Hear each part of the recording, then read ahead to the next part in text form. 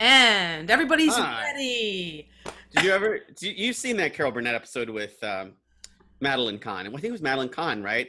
Where she's all into the the weird stuff, metaphysical, and she's like, in our circles, in our circles. Oh my gosh. I don't know if I remember that one, but Yeah. anyhow, so here we are, everybody. We're back. Hi, I am Andrew Abrams, artistic director of Capital City Theatre. And I'm Gail Becker, Director of Education. Of Capital City Theater. No, say it right. Oh, Capital City Theater. There we go. Theatre. We're theater, or whatever. Marcus Anyhow, we're here bringing you the first 5 years of Capital City Theater. Thank you so much for joining us for another episode. And we're talking to artists that have joined us for these productions we've had for the first 5 years. We're seeing how they're doing, how they're getting through their quarantine, how they're preparing for the next step in their careers and lives, and what they've been up to. What else, Andy? What else are we talking about? And this section of interviews, we're actually doing, we're talking to people from our first educational, our first conservatory production of Carrie that we did last summer. We're talking to a couple people involved, not just students, but we'll be talking to the director as well. So let's get right to it. Let's get to it. Today, we are going to chat with Carrie herself. Oh, now she's Spider-Woman. She's sideways. She's Spider-Woman. There we go. There we go. Working? Yeah, nice. It's Laetitia Hollard, everybody. Welcome, Laetitia Laetitia. Hollard. Hollard. Oh, You've never heard that before. I do. Good to see you, Laetitia. How you doing? Are you done with school, sort of like, or do you have still Zoom classes? It's 2 more weeks of school, but it's kind of weird because they just give us assignments and we just have to complete them in a week. Got it. Like an hour a day. Okay. All right. Yeah. Well, Laetitia, you were in our very first production of our conservatory production, and Carrie the musical, and you were actually Carrie. So that is super cool. She was in the titular role. That's it. Tell us, well, since this was a very, first conservatory production, working with students and throwing them into the rigors of a kind of like a full professional contract, you've worked all over town. You worked all over Wisconsin, sort of. You've done shows with multiple theater companies. Tell us a little bit about why the conservatory production might have been a little different for you, or what benefits you got from it. I mean, I really love this program, especially because I feel that a lot of student programs, they kind of fall into that we're going to prepare you for the real world, but they don't actually. Like, having a contract or having a program where you have your 10-minute breaks, everyone's treating you like an equity actor. Like Jake, the director, he was so great of treating us like we're normal working actors. And I think that's something that you don't find a lot in other programs for kids our age. Nice. And we always point out the fact that, I mean, we did this with Tess. We interviewed Tess on this last time. We always point this out too, in that even in college productions, you're still rehearsing for 6 or 7 weeks, whereas in regional theater you tend to rehearse for 3 or 4. And so when we have you guys, rehearsing Carrie, you rehearsed for 3 weeks. 2 and then a tech week, right? Yeah. And it was like 2 weeks, honestly, because of that whole overlap with advanced. With Find Your Life, yeah.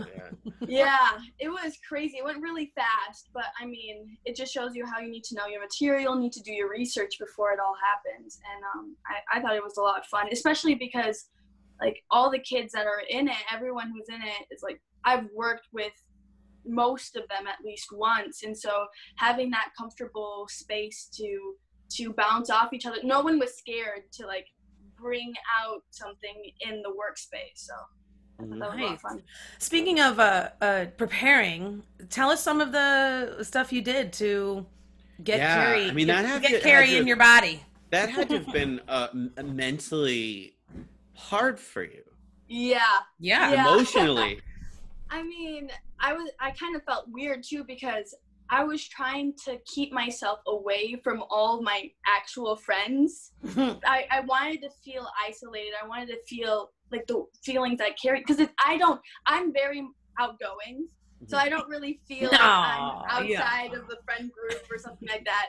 But the whole time I would try to keep myself away a bit, and especially before I did a really big prep before we went on stage. I think people would ask me if I was okay. I'd I think it was like 20 minutes before we'd go on, I would just sit down and stare into a black curtain and listen to people talk and be like, they don't want to talk to me, and just all these things of feeling like I'm isolated. That's cool. Did you watch any of the Carrie movies just to sort of get a storyline in your head a little bit? Which one was your favorite? Because I know there's like 3 out there. What's her name? Sissy Spacek?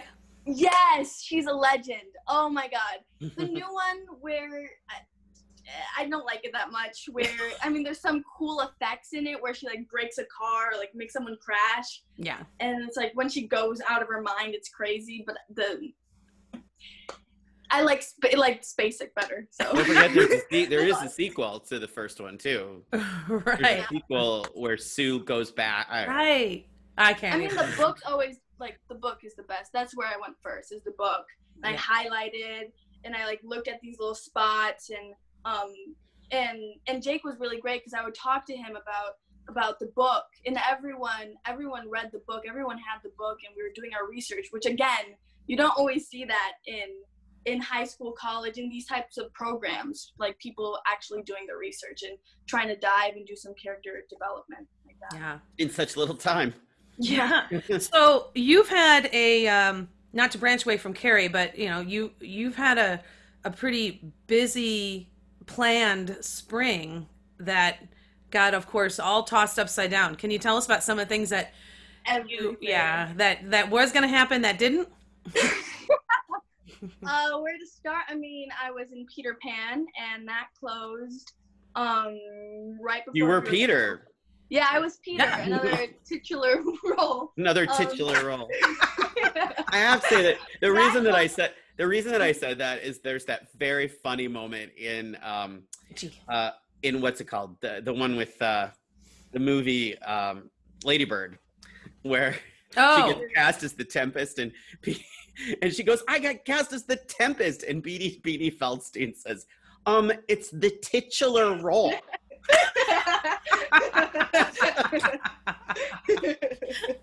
Cracks me up every time I see it. All right, so Peter Pan, and then that obviously closed right after your last dress rehearsal. Yeah, and then I had, but the good thing is we're doing that again next year. And then I have Jerry Ensemble, where everything's canceled.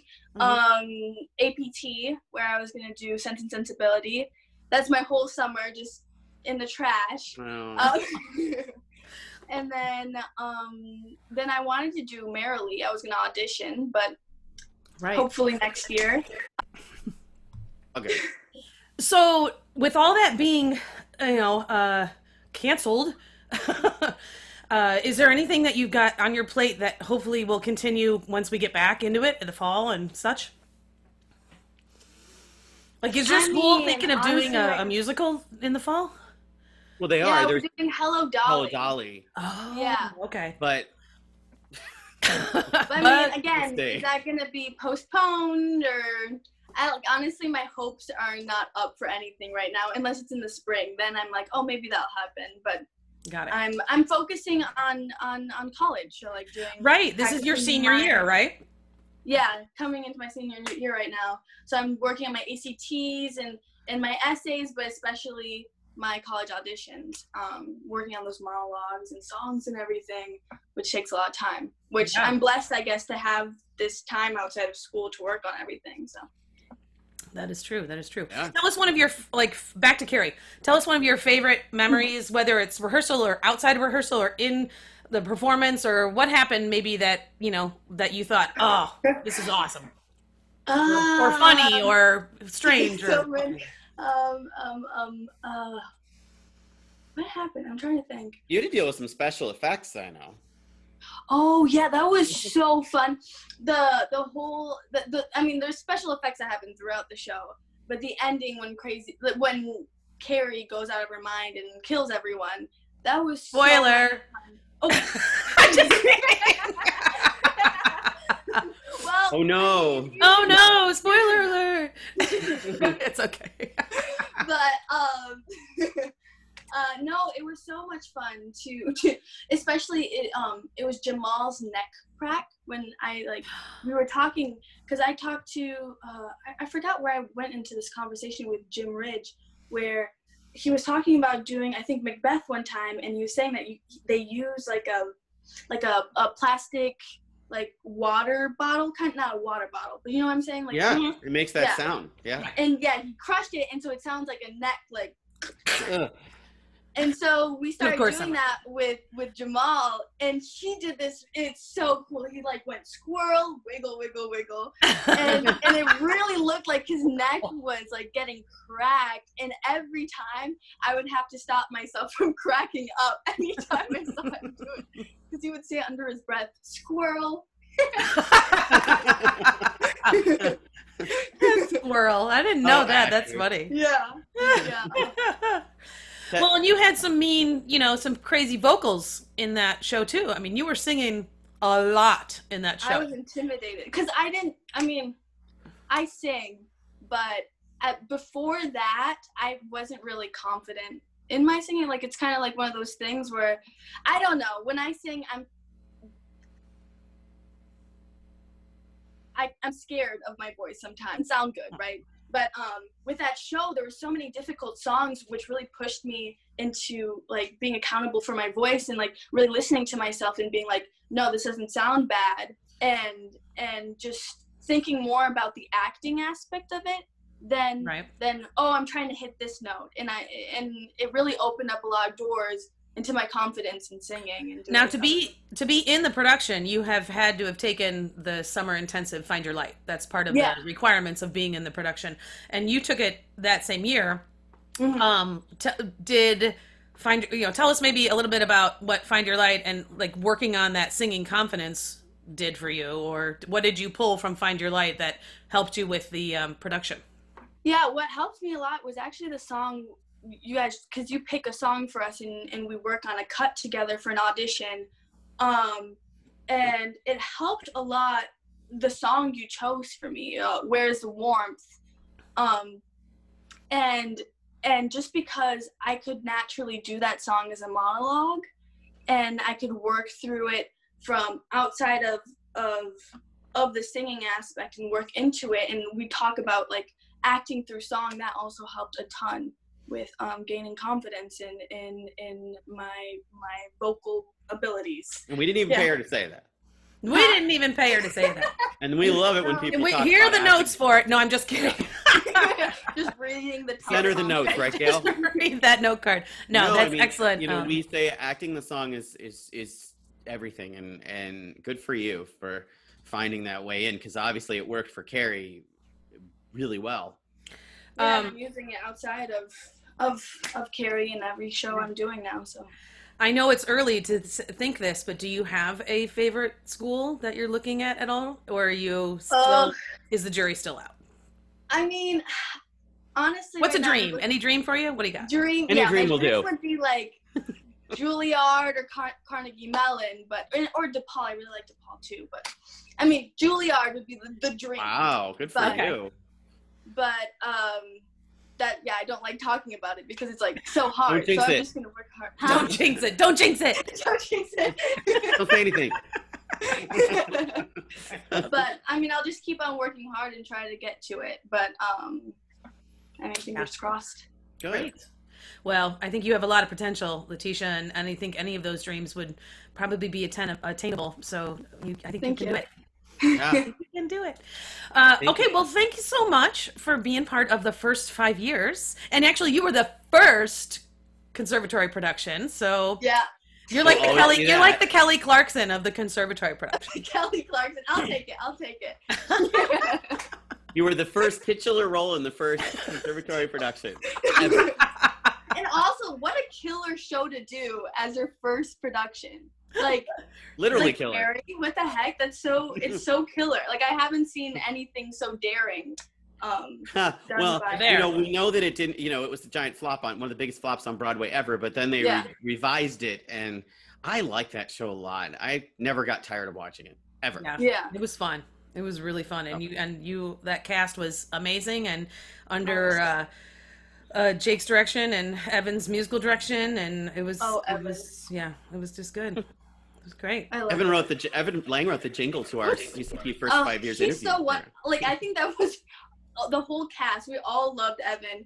And one day, like during Tech Week, we did this dress up thing, and everyone, I think one of the days, everyone dressed up like Evan, and everyone dressed up as Jake as well. It's so funny. Yeah. We love him so much.